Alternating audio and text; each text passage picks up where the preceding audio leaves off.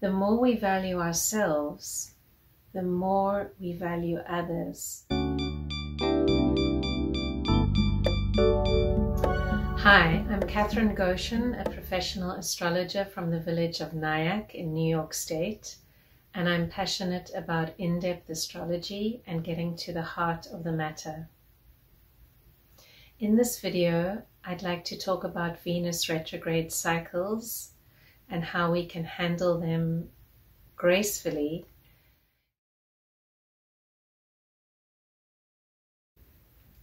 So when we think about Venus in astrology, we know that she's the brightest planet in the sky, and she brings blessings.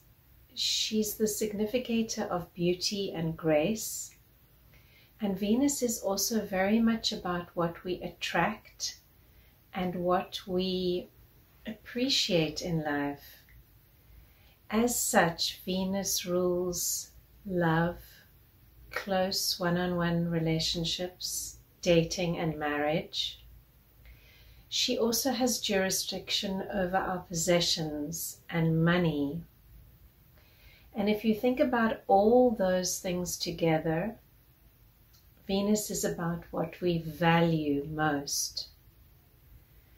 This also links to our self-worth, because when we value ourselves, we are able to project a certain way so that we will attract someone into our life who in turn will value us.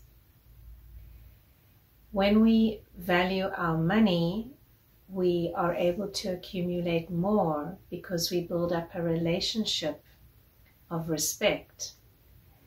And the fascinating thing with Venus is that she often shows where we have very deep attachments and how we can work with these in order to be our best selves. The more we value ourselves, the more we value others, and we can build a flow in life, a flow of love and a flow of abundance without holding on. So now I'd just like to touch on some important strategies for coping with all Venus retrogrades. Firstly, Venus retrogrades are an excellent time to go for any kind of counseling, especially if you've been having problems with self-esteem.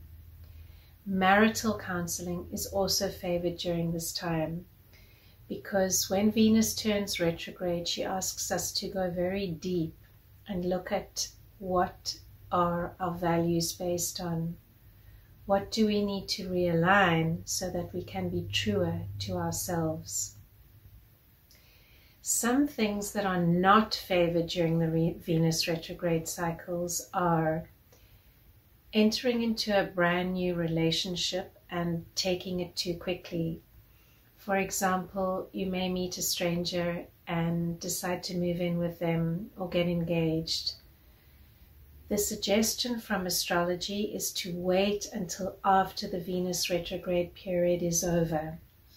There's no harm in taking it slowly and enjoying it, but one tends to see very differently once Venus stations direct again.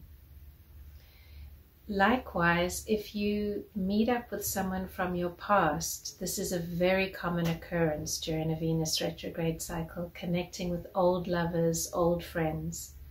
Absolutely wonderful, enjoy them. But once again, don't take it too seriously until after the retrograde period. Secondly, money. When Venus is retrograde, we are encouraged to save and to consolidate our assets. This is an inauspicious time to start a business or to launch a new product. If at all possible, wait until after the retrograde to get your new business into gear. The other thing that is very important during a Venus retrograde is not to spend a whole lot of money on a deal that looks and probably is too good to be true. We might be attracted by shiny new objects, shiny new things, but really pause, because after the retrograde period, things will look different and we don't want you to lose money. Thirdly, if you are planning a huge cosmetic makeover, this is not the time. Wait until afterwards. If you enjoyed this video and find it helpful, please like and subscribe. If you'd like to know more about Venus and her cycles, visit my website. I have an extensive article there. Until next time.